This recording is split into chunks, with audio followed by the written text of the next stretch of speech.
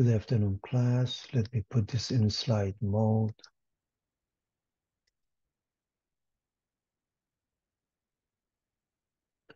We are looking at section 4.2, how derivatives affect the shape of a graph.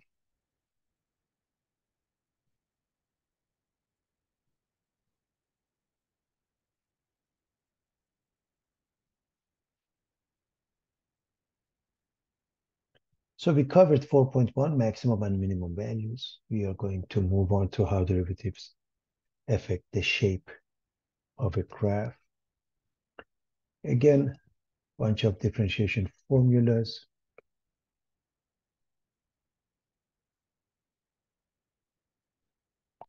Differentials, dy is f prime of x dx.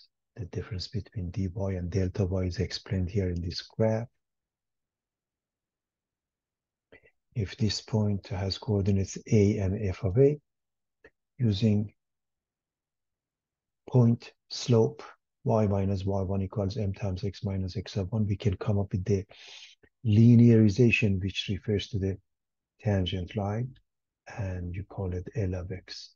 Instead of memorizing that, we can stick with the elementary algebra point slope form of a line.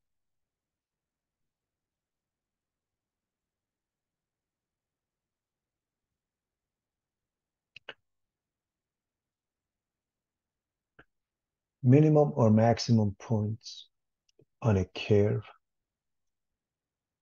We have defined the relative extrema.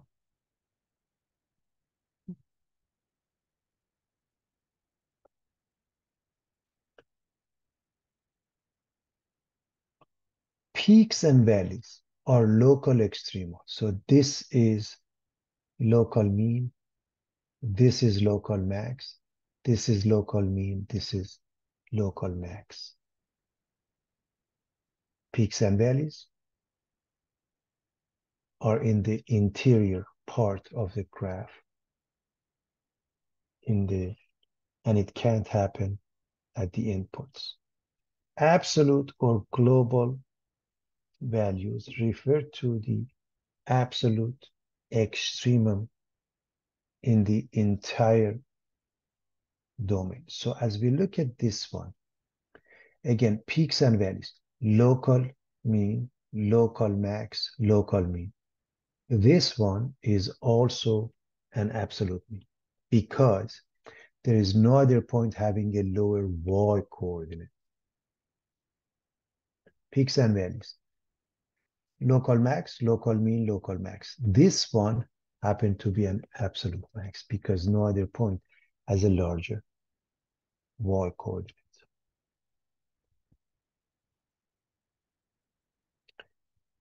A critical point is defined as a point where f prime is either 0 or does not exist. To find any critical point, number one, we differentiate. Number two, we look at where f prime is 0. Number three, where we look at where f prime does not exist. In the case of an extreme value theorem, also known as closed interval method, if you happen to have a continuous function in a closed interval of a to b, we must have an absolute max as well as absolute mean. The process is to find the CPs, evaluate the function at the end points a and b as well as the critical points. Absolute max is the largest value. Absolute mean is the smallest value. So this is the synopsis of what we have done. And here's the synopsis of what's happening in this section. How derivatives affect the shape of a graph. Theorem, a function f is increasing where f prime is positive, decreasing where f prime is negative. We remember that from before. So increasing versus decreasing. The graph almost looks like a line with a positive slope here and almost looks like a line with a negative slope. A critical point C of a function is a point for which f prime is either 0 or does not exist. A relative max or relative mean is a critical point at the top or bottom of an interval of a graph. A function is concave up where f double prime is positive, meaning f prime is increasing. A function is concave down where f double prime is negative, meaning f prime is decreasing. So this, in essence, like concave up can hold water. This one cannot. An inflection point C is a point where concavity changes. Inflection points occur where f double prime is 0 or f double prime does not exist. DNE, something like that, looking like that. This would be the point of inflection, everybody. So that is the summary of the section.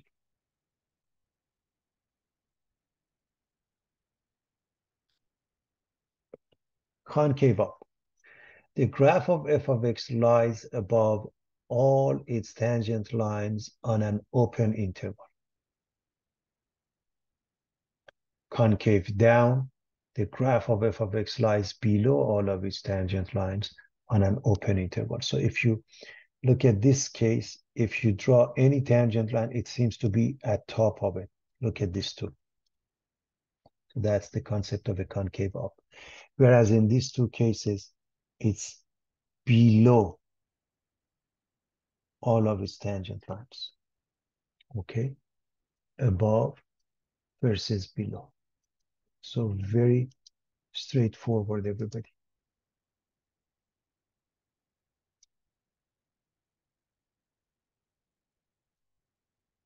All right.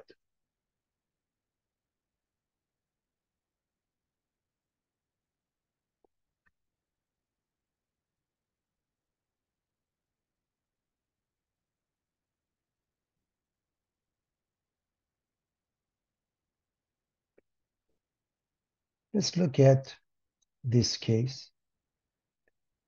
Concave up, right?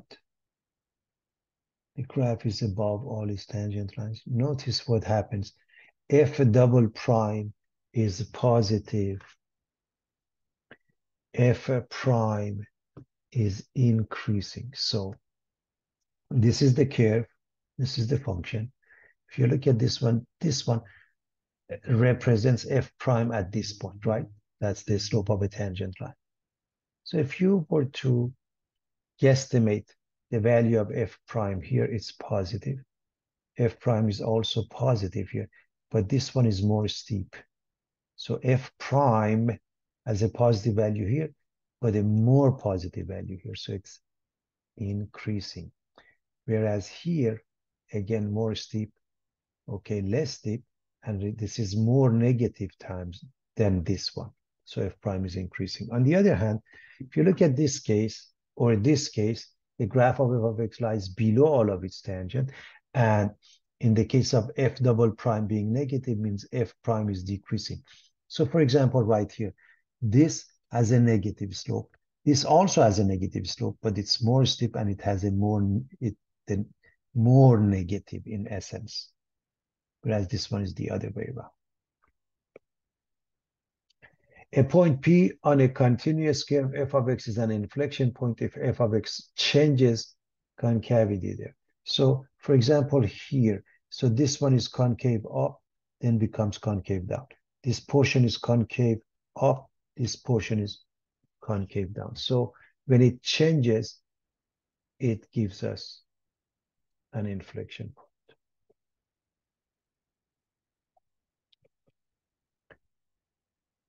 Steps to curve sketching in addition to what we know already from pre-calculus. Find the relative max and mean and intervals which the function increases and decreases. Set f prime equal to 0 and solve for x. Make a sign graph. We've already discussed the sign graph, which is a number line and test values.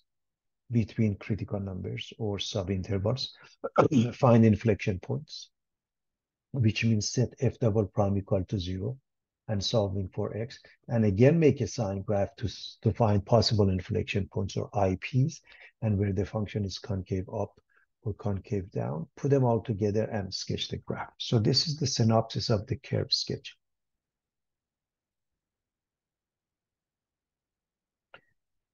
Extreme values of a function are created when the function changes from increasing to decreasing or from decreasing to increasing.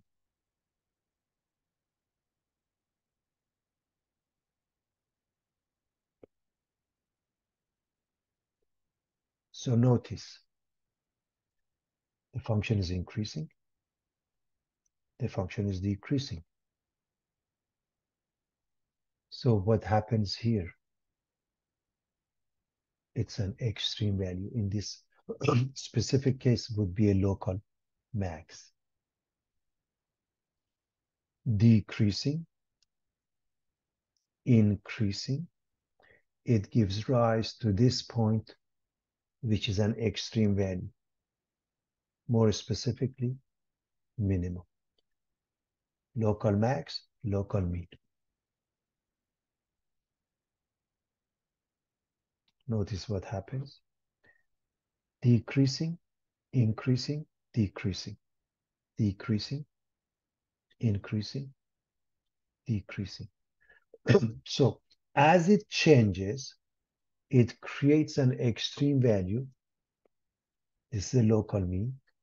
As it changes from increasing to decreasing, also creates an extreme value. This is a local max.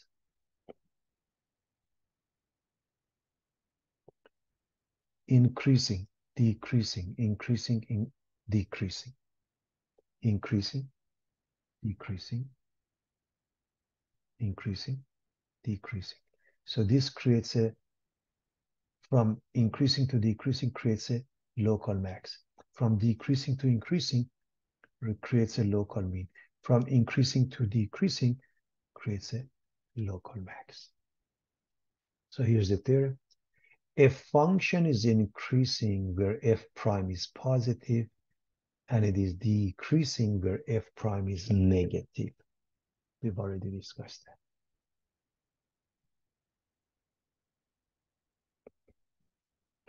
As far as the proof is concerned, and it's by MVT, the mean value theorem. When f is continuous on the closed interval of a to b and differentiable on the open interval of a to b, f prime has this value. Cross product will give us this. By definition, as you recall, the concept of increasing means when x gets larger, y gets larger. So if b is larger than a, if we know b is on the right side of a, b is larger than a. If f prime is positive, so this b minus a is positive, f prime is positive, their product is positive, right? Then f of b minus f of a is positive, and f of b is larger than f of a, which makes it increasing. Believe it or not, that's the proof. You don't have to worry about that, but understand what's happening here. If f prime is positive and b is larger than a, the product of these two pieces is positive, makes this one positive, makes f of b be larger than f of a. And that's the definition of x gets larger, y gets larger. First derivative test. Y prime or f prime is positive. Curve is rising because it's increasing.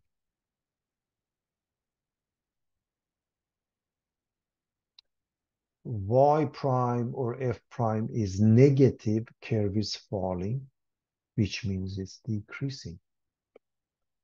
So it gives rise to a local max.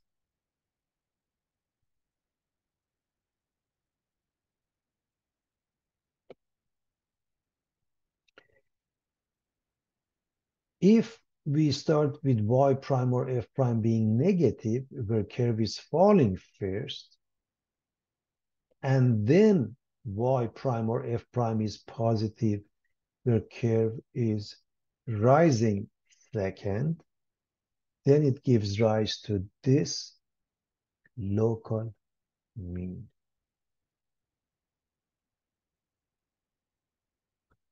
Where y prime or f prime is 0 or doesn't exist, that's a possible location of a local max or mean.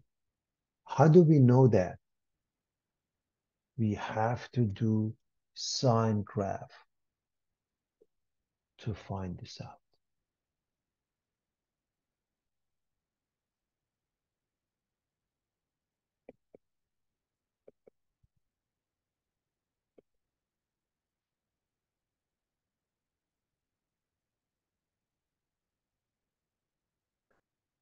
Okay, we want to test to see whether a graph is concave up or down. This is called concavity test, and we need the second derivative y double prime or f double prime. If it happened to be positive, curve is concave up, looks like that, in that vicinity. If it's negative, the curve is concave down, looking like that. If it's 0 or does not exist, it's a possible inflection point where concavity changes. For example, right here, you see that it changes right at this point. Over here is concave down and it changes to concave up. This is called IP, the inflection point.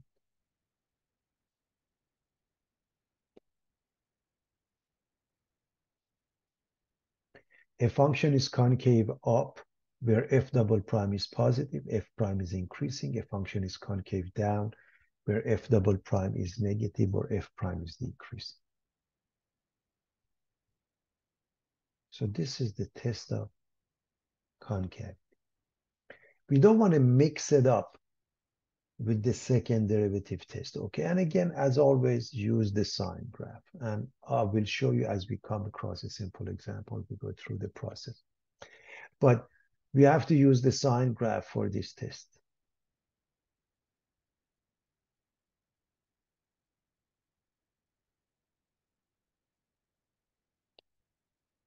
Second derivative test. We evaluate the function at CPs, okay, by the function we mean the second derivative. In other words, we've found the critical points and we put it into f double prime or y double prime. Evaluate the function. By this function, we mean f double prime, okay, y.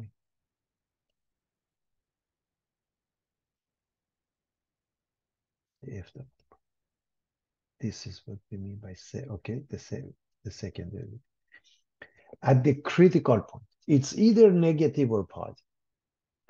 If it's negative, graph is concave down. The value of that CP, the critical point, is a local max. If it's positive, it's concave up, it's a local mean. Because if it's a local max, it looks like that, everybody. If it's a local mean, it looks like that, right?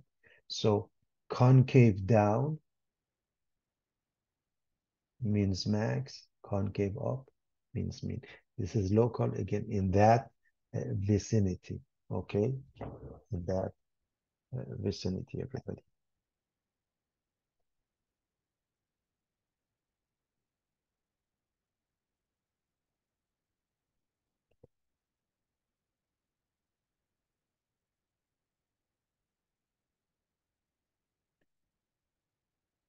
All right, before we move on to graphing, let's look at some information from algebra to remind you what you have seen as some theorems. One of them is called the end behavior. Can somebody read this for us, please?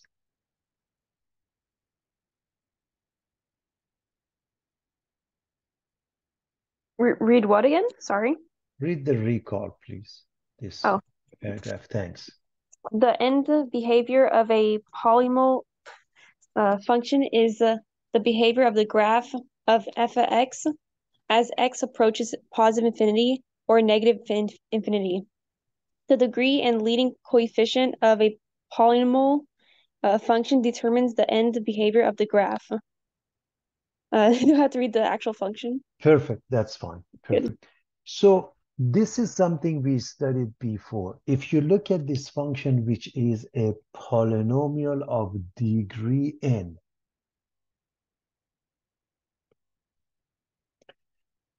the leading term is the first one if we put it in descending order. So a sub n, y equals a sub n, x sub n.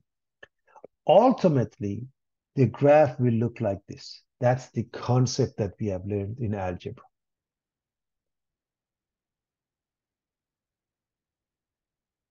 That's the concept of the end behavior. So it depends on a couple of things. If you look at this one,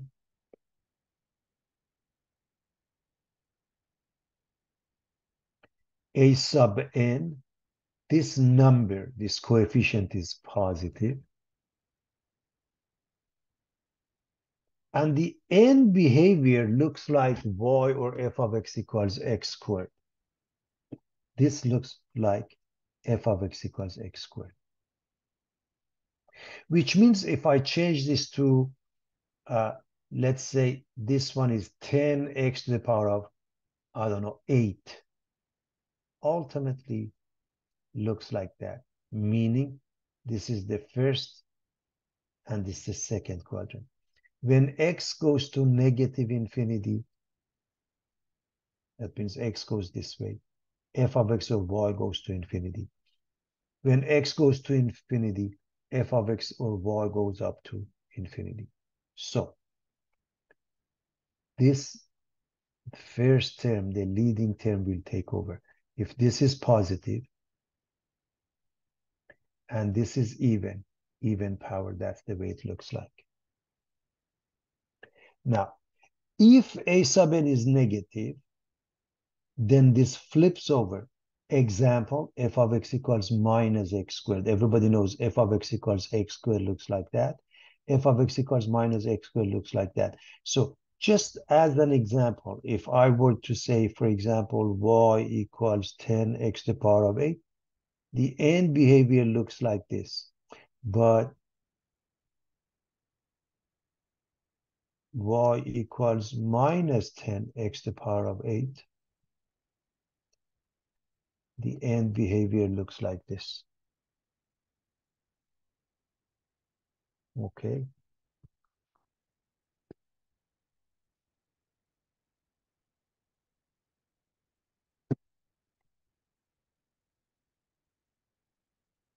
If it's of odd power, okay, that means this n is odd, 3, 5, 7, you name it. And a sub n is positive. This looks like an example, f of x equals x cubed, which means as x goes to negative infinity, so does y. This is the end behavior. As x goes to negative infinity, so does y. And as x goes to infinity, f of x goes to infinity.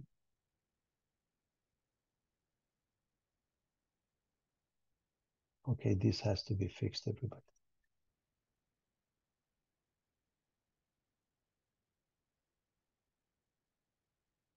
Okay. And when a sub n is negative, for example, minus x cubed. It looks like that. So when x goes to negative infinity, y goes to positive infinity.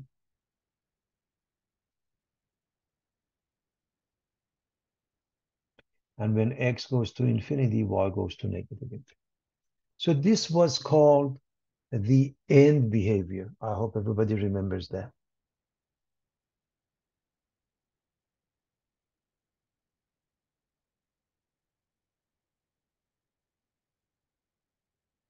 We also have a theorem known as behavior near a zero, near an x-intercept.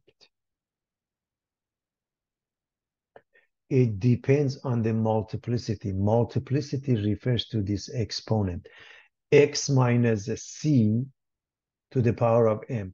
This gives you x equals c. So if m is odd, f crosses the x-axis at c0. If m is even, this exponent, f does not cross the x-axis at c0. This is from algebra, everybody. Okay, and I hope everybody remembers them. So, as you can see, for example, in this case, the degree is 1 and it crosses. In this case, the degree is even 2 and it bounces back. In this case, the degree is 3, which is an odd number again, and it crosses at that point, okay? 3 graphs showing 3 different polynomial functions with multiplicity 1, 2, and 3. What matters again, whether this is odd or even. The higher the multiplicity, the flatter the curve is at the 0. The sum of the multiplicities is the degree of the polynomial function. So these are some stuff that I hope everybody remembers from before, from algebra, so it can help us move on with the graph. So I want to go over the steps in graphing, first using prior knowledge of mathematics, and then we add the new stuff. So if I'm interested in graphing this function class, y equals x cubed minus 3x squared plus 4, first I really have to factor it. It's been given to me in a factored form, so it makes life easier. So what I'm going to do, I'm going to graph this without calculus because you should be able to graph this roughly, okay? And then I pay attention to what the calculus does, so we go with more details. So if I were to graph this just the way it's given, first and foremost, I need to find my intercepts, everybody. I need to find all of my intercepts. So clearly, this one gives me minus 1, 0. This one gives me 2, 0. And then if I want the y-intercept, if I replace the x with 0, I get 1 here. I get minus 2 squared. So let me make sure everybody understands what I'm trying to say here. So if I said I'm going to replace the x with 0 here, I will get 4, but it clearly gives you 4 right here. So I have 3 intercepts. 2 of them are x-intercepts. 1 of them is the y-intercept. Again, finding the y-intercept, everybody, is easier here. But even if you do it here, 0 means 1 here, 0 means negative 2 here, negative 2 squared is positive 4 times 1 is 4. So if I were to use just that information to begin with, let me try to sort of graph this. May not be to scale, but I'll give it a shot.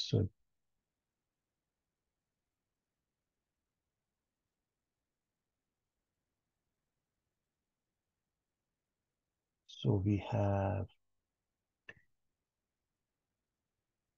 negative 1, 0.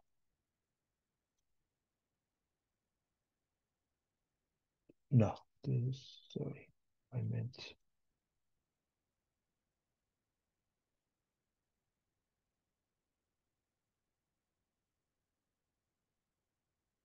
2, 0.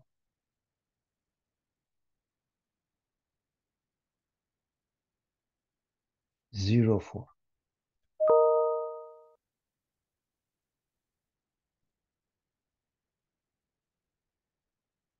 Now, the thing I want to, there are a couple of things I want to add.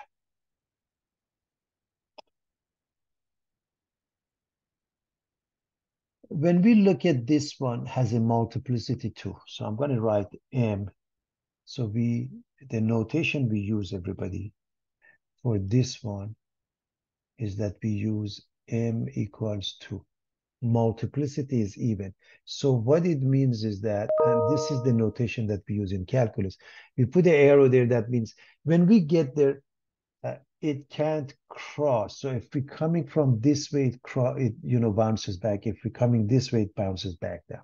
Okay, this is completely pre-calculus college algebra. Okay. One more thing, and that is x cubed. This is your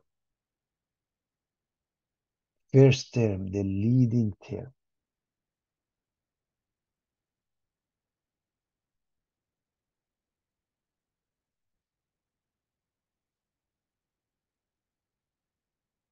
So the graph looks like that, which means the first and the third quadrant. So with that, because a sub n equals 1, which is positive. So what it means is that if you look at those arrows, they are telling the reader that we have those n behaviors. And so if I were to graph it, roughly this goes this way. It can't cross. It bounces back up. Now, when it comes back up, three things happen. Has to go through this, and it comes down, and it crosses negative 1, 0. Now, three things happen. One is that it peaks somewhere here. One is that it peaks at this point.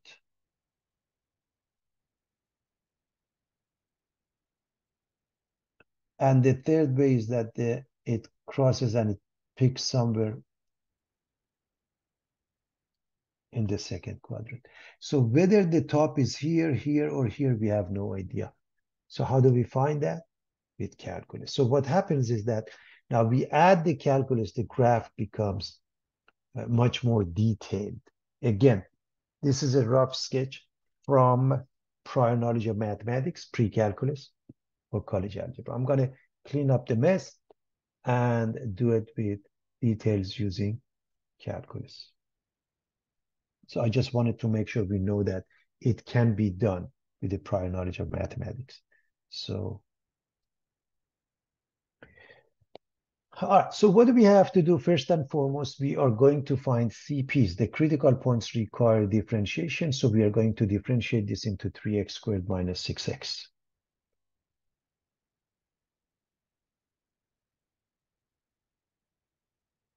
To set this equal to 0, in order to find the critical points, we factor the 3x out.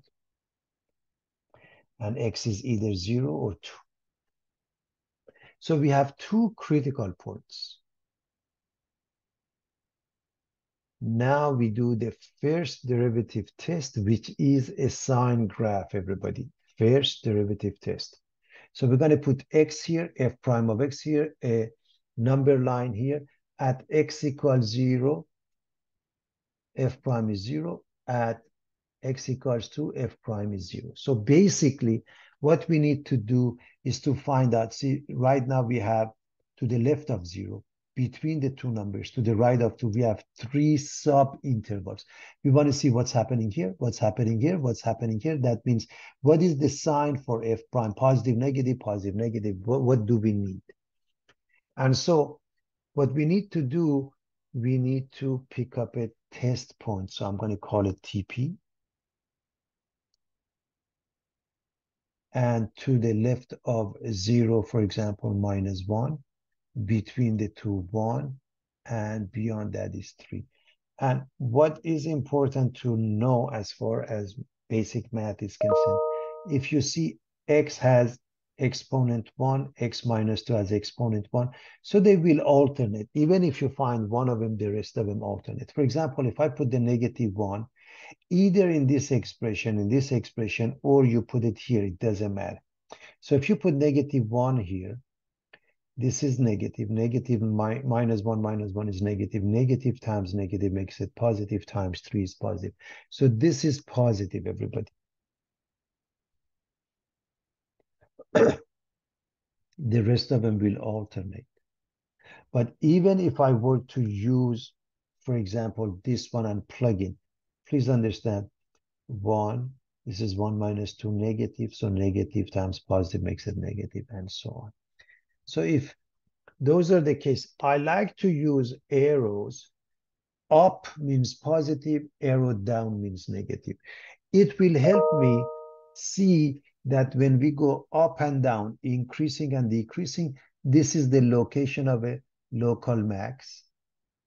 When we go down and up, this is the location of a local mean. Meaning, at x equals 0, we have a local max. So then what do? You plug it into the original function. If I plug in 0, it gives me 4. So local max is the y coordinate here, which is 4 at 0, 4. Arrow down, arrow up. The local mean occurs at x equals 2. So if I plug in 2 here, we already know 2 gives us 0. So the local mean is equal to the y coordinate of that, 0, at either you write x equals 2 or the pair. The first derivative test gives us a lot of information. What else does it give us? Intervals of increasing, decreasing. Positive means increasing. Negative means decreasing. So the function is increasing here from negative infinity to 0, union 2 to infinity. And it's decreasing here from 0 to 2. So that's another piece of information which is extremely important. The function is increasing from minus infinity to 0, union 2 to infinity. In between is decreasing. So the first derivative test gave us a lot of information, class. Okay? The first derivative test gave us a lot of information.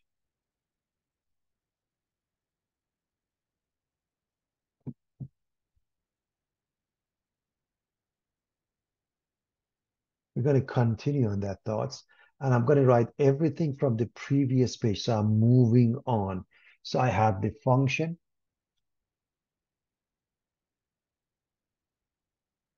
I have the derivative, and I have my critical points. I've already done the first derivative test, but I want to show you the second derivative test, and I'm going to tell you that don't use it for graphs, but it's an excellent tool for applications. You'll see that. Why should you not use it for graphs? Because it gives you half of the information of the first derivative. Again, the first derivative test not only gives us local extrema, it also gives us intervals of increasing, decreasing. Now, the second derivative test doesn't give us this part. What does it tell us? Well, f double prime of c is positive, means concave up, relative mean. F double prime of c is negative, that means concave down, relative max. What do I mean by that? Here's y prime. Let's find y double prime. 6x minus 6. We already found the critical points are 0 and 2. Plug in 0 becomes negative 6. What we are interested in is whether it's negative or positive. When f double prime or y double prime is negative, means the graph is concave down. That means at 0, at x equals 0, we have a local max. If you plug in, it gives you 4. This means 0, comma 4. And again, this 0 goes back in the original function, is a local max. Again, why is that? Because concave down, everybody. Concave down looks like that. So this is a local max. You see that? On the other hand, if I put number 2 into y double prime, I get 2 times 6 minus 6, and it's positive. 12 minus 6 is 6. When it's positive, means it's concave up, and that means a relative minimum. Concave up, relative minimum. Now, of course, this 2 has to go back to the original function, and it gives you the pair. So the pair comes from the original function, everybody.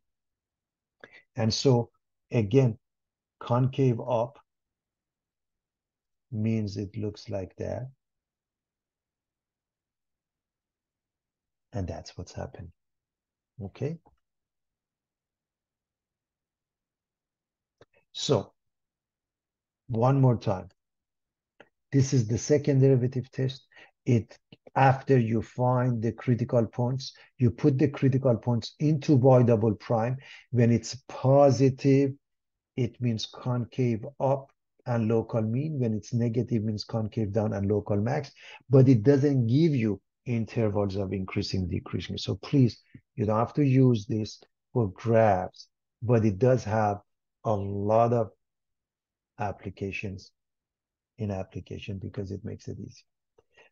The next part is to find inflection points. So what have we done so far? Here's the function, everybody. Here's y prime, here's y double prime. We've done those. And if f double prime is negative, it's concave down. If it's positive, it's concave up. This is the information we have. So what we are going to do, we are going to set this equal to 0, which results in x being 1. And now we are going to do the sine graph on y double prime to see where the function is concave up, where the function is concave down.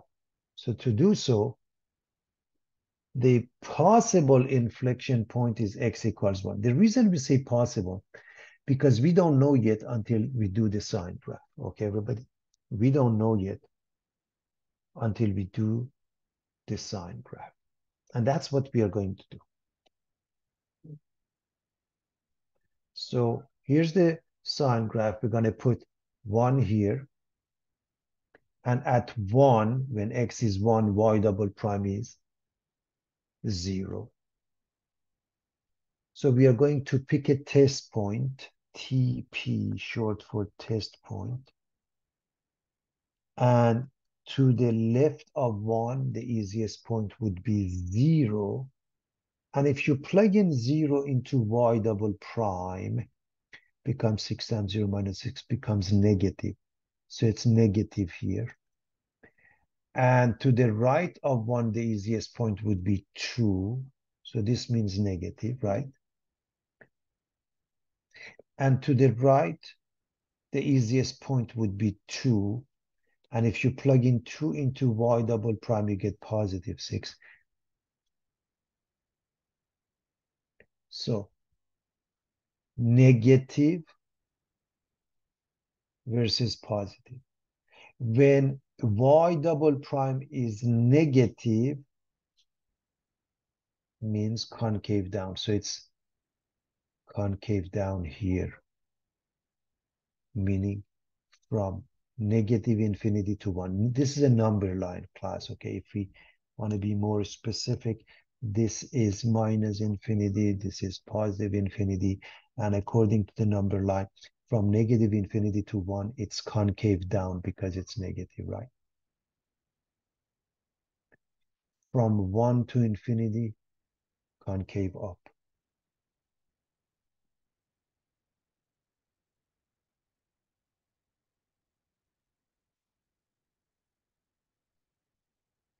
Because the concavity changes from concave down to, and I can write it here. So it's concave down here, concave up here. Because of the change, then this is a point of inflection. The point of inflection is that x equals 1. What is the pair? What is the y coordinate, everybody? Plug in 1 here or here. If I plug in 1 here,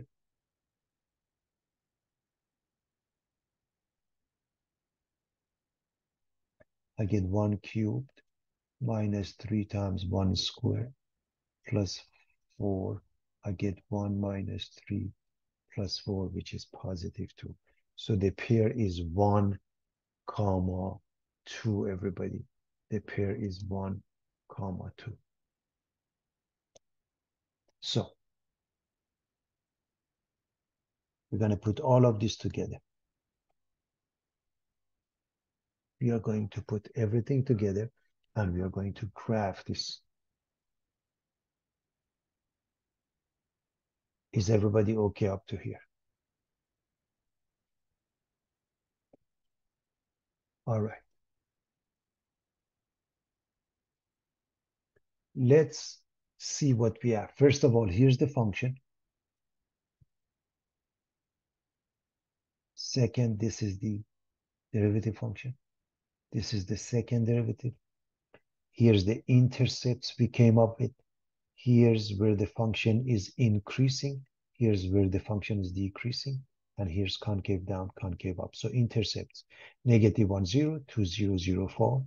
Increasing from negative infinity to 0, union 2 to infinity. Decreasing from 0 to 2. Concave down from negative infinity to 1. Concave up from 1 to infinity.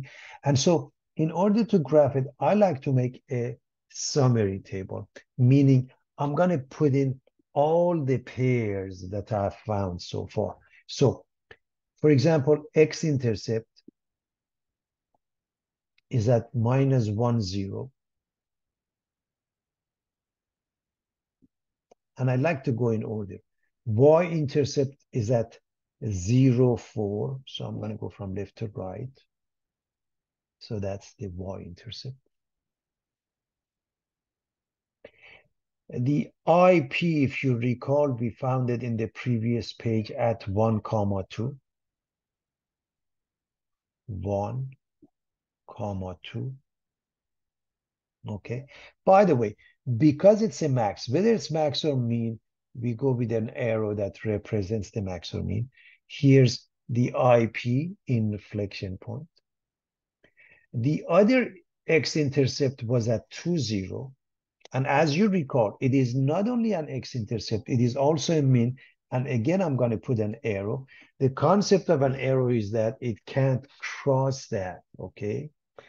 And then we're done with those points. I picked up an extra point. You don't have to do that. So for example, if you plug in 3 here and you work it out, by the way, it may be easier that you plug it in this one. 3 plus 1 is 4. 3 minus 2 is 1 squared is 1. So if you plug it in here, you get 3, 4. So that's the last point.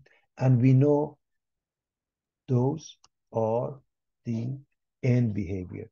So the graph looks like that. Notice, we have all the intercepts, x-intercepts, y-intercept, okay? Also, here's the max, here's the mean, and here's the inflection point. Notice this is concave down, and it changes to concave up. Also notice, increasing from minus infinity to 0. So this is increasing, right? This part is increasing. Also, this part is increasing. 2 to infinity. That's why we have that. And this is the only portion which is decreasing, 0 to 2. We have that one as well.